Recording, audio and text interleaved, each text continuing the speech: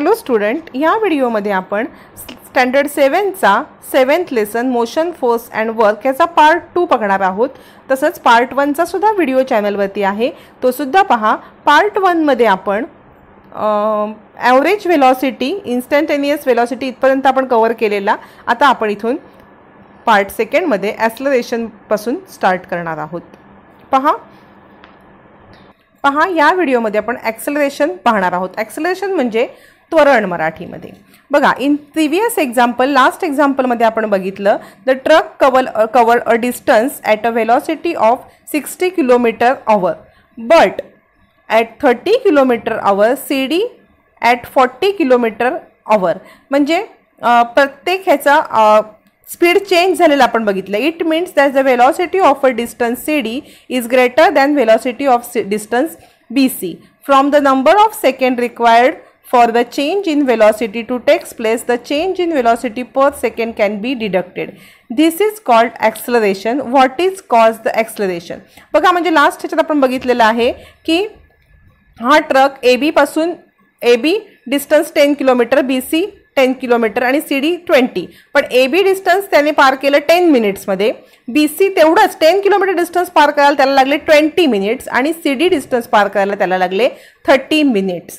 म्हणजे AB हे 60 मिनिटात त्यांनी पूर्ण कव्हर केलं हे डिस्टन्स। पण कसं केलं? BC हे अंतर 30 किलोमीटर होतं। BC हे अंतर 30 km/h इतक्या वेगाने पार केलं आहे BC 10 किलोमीटर, त्याला किती वेळ लागला जायला? 20 मिनिट्स। म्हणजे त्याने काय केलं? BC हे 10 किलोमीटरचं डिस्टन्स 20 मिनिट्समध्ये केलं, बरोबर आहे। म्हणजे त्याला 30 km/h म्हणजे एका तासामध्ये 30, 20 मिनिटामध्ये 10 मिनिटं, 60 मिनिटामध्ये 30 किलोमीटर। मग त्याने 30 km/h या वेगाने पार केलं। आणि CD हे 40 km/h, CD हे डिस्टन्स त्याने 40 km/h ने केलं, कारण 20 किलोमीटर हे त्यांनी 30 मध्ये केलं होतं, म्हणजे 60 मध्ये 40 केलं, बरोबर। आता BC या अंतरासाठीच्या वेगापेक्षा CD या अंतरासाठी वेग जास्त लागला, म्हणजे CD हे जास्त स्पीडने तो गेला। वेगातील हा बदल किती सेकंडचा होता त्याच्यावरून प्रति सेकंदात होणारा वेगातील बदल काढता येतो, यालाच म्हणतात ॲक्सेलरेशन। म्हणजे ह्या दोघांच्या ह्याच्यामध्ये कितीचा डिफरन्स होता हे सेकंडमध्ये सुद्धा आपल्याला काढता येतं। वेगामध्ये हा बदल किती सेकंडमध्ये होतो त्याच्यावरून प्रति सेकंदमध्ये होणारा वेगाचा बदल काढता येतो, त्यालाच ॲक्सेलरेशन असं म्हणतात। ॲक्सेलरेशनचं डेफिनेशन दिलेली आहे इथे, change in velocity by time taken for change. म्हणजे किती चेंज झाली व्हेलॉसिटीमध्ये आणि त्याला किती वेळ लागला, time taken for change. You know that the truck driver increase or decrease the velocity of the truck by means of acceleration. You might have seen a toy car that runs on a clockwork spring. When it is released on a flat floor after winding up the spring, it goes in a straight line. However, when it is hit on one side, it changes direction and keep going. It is collides into a wall, it stop. म्हणजे बघा, आपण काय बघितलं की ट्रकचा चालक जो होता तो ॲक्सेलरेशनचा वापर करून वेग कमी जास्त करत होता, हे आपल्याला माहिती आहे। तुम्ही स्प्रिंगवर चालणारी खेळण्यातली गाडी बघितली असेल, सपाट जमिनीवर त्याला आपण जर चावी दिली आणि सोडली तर ती सरळ जाते, परंतु एका बाजूने धक्का दिल्यास तिला दिशा बदलून ती पुढे जाते व भिंतीला धडकल्यावर ती थांबते, म्हणजे तिच्या वेगात बदल होतो। हा बदल कसा होतो? तर त्या मोटारीच्या बाहेर कशाचा तरी संपर्क आला आणि त्याच्यामुळे तिचा स्पीडमध्ये किंवा तिच्या डायरेक्शनमध्ये चेंज झाला। तसंच बघा, फुटबॉल मैदानावरती सुद्धा सरळ जात असलेल्या चेंडूची दिशा कशी बदलते बघा। फुटबॉल खेळताना तुम्हाला दिलंय, on a football ground, how does the direction of a ball moving in a straight line change? We see some player changing its direction by kicking it. When its direction change, the velocity of ball change. That is to say, the acceleration takes place. The interaction that brings about the acceleration is called force. Force act on the body. म्हणजे बघा, साधं एक सोपं उदाहरण हे तुम्हाला सांगते, म्हणजे तुम्हाला समजेल की फुटबॉलच्या मैदानावरती सरळ एक बॉलला किक मारली तर तो सरळ जातो, पण त्याची दिशा केव्हा बदलते? जेव्हा एखादा खेळाडू तो पायाने ढकलून त्याची दिशा बदलतो, बरोबर, एकाने मारला पण तो सरळ जाईल, पण त्याला जर दुसरा कोणीतरी अडवला आणि त्याला किक मारली तर काय होईल की तो त्याची दिशा बदलेल आणि त्या दिशा बदलण्यामुळे त्याचा वेलॉसिटी मध्ये चेंज होईल आणि ॲक्सलरेशन घडतं. हे ॲक्सलरेशन घडण्याची जी क्रिया आहे ह्यालाच फोर्स म्हणतात. फोर्स हे एखाद्या वस्तूवरती कार्यरत करत असतं. म्हणजे तुम्ही बघा, एखाद्याने बॉल किक केला आणि तो सरळ जात आहे, पण त्याच वेळेला दुसऱ्या खेळाडूंनी त्या बॉलला एक दुसरी किक मारली, मग त्याचं डायरेक्शन पण चेंज होणार आणि जो ह्या खेळाडूंनी बॉल मारलेला थोडा थोडा स्लो होत पुढे होता तो परत जोरात दुसऱ्या वेगाने पुढे जाईल. मग हा जो चेंज झालाय वेलॉसिटीमध्ये, त्याचा जो स्लो होत चाललेला बॉल तो परत एकदा किक केला, त्या चेंजलाच आपण ॲक्सलरेशन म्हणतो. आणि जेव्हा ॲक्सलरेशन घडतं तेव्हा त्याला फोर्स त्याच्यावर लागला जातो, त्यालाच आपण फोर्स लावतो. पुढे आहे फोर्स अँड ॲक्सलरेशन, म्हणजे बल आणि त्वरण. Force and acceleration. Take a glass marble and let it roll on big smooth table top. एक टेबल टॉप घेतलाय, आपल्याला फोर्स आणि ॲक्सलरेशन याच्यामधला हे बघायचं आहे. बघा, एका टेबल टॉप घेतलेल्या गुळगुळीत पृष्ठभागावरती काचेच्या खेळण्यातील छोटे मार्बल घेतलेत आणि ते सोडलेले आहेत. काही वेळानंतर काय होईल तर आपण ते घरंगळू द्यायचे आहेत. नंतर काही वेळानंतर त्याचा वेग हा मंदावेल आणि ते थांबतील. तसंच कॅरम बोर्डवरती सुद्धा स्ट्रायकरने ढकललेली सोंगटी सुद्धा तशीच पुढे जाऊन थांबते. कॅरम बोर्डवर पावडर टाकून सोंगटीने ढकलल्यात ती जास्त काळ पुढे जाते आणि थांबते असं सांगितलं. बघा, याच्यावरून what can we infer from दिस, याच्यावरून आपल्याला काय समजतं ह्या दोन उदाहरणावरून. The velocity of coin decreases due to the force of friction. म्हणजे त्या जी सोंगटी आहे तिचा वेग कमी होतो आणि घर्षण म्हणजे फ्रिक्शनमुळे ती पुढे जाते आणि तिचा वेग कमी होतो आणि सोंगटी थांबते एका ठिकाणी. If the friction between carrom board and coin is reduce the coin keep moving for a longer time. म्हणजे जर आपण त्याचं फ्रिक्शन कमी केलं, घर्षण कमी केलं, म्हणजेच पावडर टाकली, तर काय होईल, ती जास्त वेळ पुढे जाईल, ती जास्त वेळ घसरत राहील. बरोबर, longer time. It would means that if no force of friction is acting on a moving body, it will keep on moving with the constant velocity. म्हणजे जर त्याच्यावरती कोणताही फोर्स नसेल, म्हणजे फ्रिक्शन फोर्स नसेल, तर ती वस्तू एकसारख्या वेगाने चालत राहील. बघा, the scientist sir Isaac Newton was the first to study force and resulting acceleration. म्हणजे आयझॅक न्यूटन यांनी फोर्स अँड ॲक्सलरेशन यांचा सहसंबंध लावलेला आहे, त्यांचा अभ्यास केलेला आहे. तर आपण आता बघणार आहोत Newton's first law of motion. If no force is acting on a body, its velocity does not change, that is the body does not accelerate. In other words, if the body is stationary, it will remain stationary. If it is motion, it will continue moving with the same velocity and its same direction.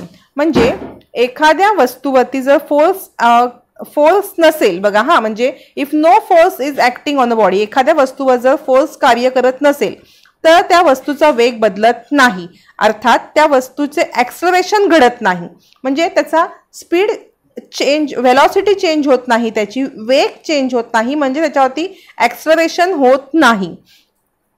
आणि वेगळं सांगायचं झालं तर force लावलेला नसताना वस्तू जर स्थिर असेल तर ती स्थिरच राहते, स्टेशनरी राहते. आपण जर एखादी वस्तू स्टेशनरी याच्यावरती फोर्स लावला तर स्थिर राहते, आणि तिला गती असेल तर ती एकाच वेगाने दिशेने सतत पुढे जाते. आणि तिला जर मुव्हिंग ऑब्जेक्ट असेल आणि आपण फोर्स नाही लावला तर त्याच फोर्सनी ती पुढे जाते, त्या स्पीडने ती पुढे जात असते. पुढे बघा, आपण बघितले you have learn that what is meant by force. You have seen that the body accelerated due to its force. Suppose the place of 1 kilogram standard weight on the surface with no friction and pull it an acceleration of 1 meter per second square. The force applied is called 1 Newton. म्हणजे बघा, force म्हणजे काय हे आपण बघितलं आता, आणि फोर्समुळे acceleration होते हे सुद्धा बघितलेलं आहे. तसंच आपण मागे काय बघितलेलं की you place the 1 kilometre standard weight, म्हणजे 1 किलोमीटर या प्रमाणात वेट हे जर आपण सरफेसवर ठेवलं, जिथे फ्रिक्शन नाहीये, घर्षण नाहीये, अशा जर सरफेसवर ठेवलं and pull it with an acceleration of 1 metre per second, म्हणजे त्याला 1 मीटर पर सेकंड स्क्वेअर इतक्या ॲक्सलरेशननी ओढलं तर त्याच्यासाठी लागणारा फोर्स हा 1 न्यूटन इतका असतो. बघा, 1 किलोग्रॅम वेटचं वजन किती, 1 मीटर पर सेकंड इतक्या फ्रिक्शननी ओढलं, 1 किलोग्रॅमचं वेट 1 मीटर पर सेकंड इतक्या फ्रिक्शननी ओढलं तर त्याच्यावर लागलेला फोर्स हा 1 न्यूटन इतका असतो. पुढे आहे ट्राय धिस, तुम्हाला दिलेलं आहे. Put a weight of 1 kilogram of a smooth wooden table, spread some talcum powder evenly on the table, now pull the 1 kilogram weight with an acceleration of 1 meter per second square, again pull it with an acceleration of 2 meter per second square. It means that now you can apply a force of 2 Newton. You will have to take many trials for this experiment. म्हणजे काय करायचं आहे, एक लाकडी गुळगुळीत टेबलावरती बघा इथे दिलेलं आहे 1 किलोग्रॅमचं वजन ठेवायचं आहे, बरोबर. टेबलावर थोडी टॅल्कम पावडर टाकून व्यवस्थित पसरवायची. हा बघा, हा टेबल आणि ह्याच्यावरती 1 किलोचं वेट हे केलेलं आहे, बरोबर. थोडीशी पावडर, टॅल्कम पावडर टाकली की काय होईल, आपण बघा 1 किलोग्रॅमचं वजन 1 मीटर पर सेकंड इतक्या ॲक्सलरेशननी ओढायचं एकदा. सेकंड टाइम काय करायचं, 2 मीटर पर सेकंड इतक्या ॲक्सलरेशननी ओढायचं आहे. म्हणजे जेव्हा 1 मीटर पर सेकंडच्या ह्यानी ओढाल तेव्हा तुम्हाला 1 न्यूटन फोर्स येईल, आणि जेव्हा तुम्ही 2 मीटर पर सेकंडच्या ॲक्सलरेशननी ओढाल तेव्हा तुम्हाला 2 न्यूटन इतका फोर्स लावायला लागतील. या प्रयोगासाठी तुम्हाला बऱ्याच चाचण्या करायला लागतील असं त्यांनी म्हटलेलं आहे. बघा पुढे दिलंय, force is measure by the acceleration that is produce. We have learn about the relation between displacement of a body resulting from a force applied to it and the work done. We have also learned about the work energy relationship, and that is the ability to do work is called energy. म्हणजे वस्तूवरती force लावल्यावरती acceleration आणि work याचा संबंध आपण last year पाहिलेला आहे. आता आपण काय बघतोय, energy and work and energy relationship बघतोय. बघा इथे म्हटलेलं आहे की कार्य करण्याच्या क्षमतेलाच ऊर्जा म्हणतात, म्हणजेच ability to do work is called energy. कार्य करण्याची जी क्षमता आहे त्यालाच म्हणायचं energy. Ability to do the work is called energy. पुढे तुम्हाला लास्ट एक पॉइंट आहे पहा, फोर्स, डिस्प्लेसमेंट अँड वर्क. त्याची ही फिगर आहे बघा, आपण बघणार आहोत. काय केलंय, in the figure alongside a string attached to a wooden block on the table is passed over a pulley and tied to the weight. On applying a sufficient weight the block will be seen to move. म्हणजे बघा एक लाकडी ठोकळा टेबलावर ठेवलेला आहे आणि त्याला दोरी लावलेली आहे बघा. हा, आणि ती दोरीला ती वरून नेले बघा, ह्या पुलीवरून नेले दोरी, या पुलीच्या वरून, आणि त्याला खाली वेट लावले. दोरी वुडन बॉक्सला बांधून पुलीवरून नेऊन खाली तिला वेट लावलेलं आहे. पुरेसं वजन लावले असता आपल्याला ठोकळा तो पुढे सरकताना दिसेल. म्हणजे इथे वेट जर आपण व्यवस्थित लावलं तर हा ठोकळा आपल्याला पुढे सरकताना दिसेल. Which force is being applied here, how can this force B increase, what will happen on applying more force, when can we say that work is done by the applied force. म्हणजे बघा शेजारील आकृतीमध्ये कोणता force लावलाय आणि हा force कसा वाढवता येईल, किंवा अधिक फोर्स लावला तर काय होईल. फोर्स कसा वाढवता येईल, तर वजन आपण इकडे वाढवलं की फोर्स आपोआप वाढेल, बरोबर आहे. आणि फोर्स वाढवला की हा वुडन जो ब्लॉक आहे तो हळूहळू पुढे येईल. If the block move forward we can say that it has bin displaced. म्हणजे जर ब्लॉक पुढे आला तर तो डिस्प्लेस, त्याचं डिस्प्लेस झाला असं आपल्याला म्हणता येईल. Due to the displacement we say that the force has done some work. Can we measure this work, we know that work done depends on force and displacement. The following formula express this relationship. ठोकळा तो पुढे सरकला, लाकडाचा box जो block आहे तो पुढे सरकला की आपल्याला काय म्हणतात, डिस्प्लेसमेंट झालं. मग हे डिस्प्लेसमेंट झाल्यामुळे जे फोर्स त्याच्यावरती कार्य केलं ते कार्य आपल्याला मोजता येईल का. हे कार्य हे फोर्स आणि डिस्प्लेसमेंट वरती अवलंबून असल्याने त्याची माहिती आपण खालील सूत्रामध्ये पाहणार आहोत. Work W done by the force is equal to force F applied on the body multiply by displacement of the block that takes place in direction of the force. W is equal to F multiply by S.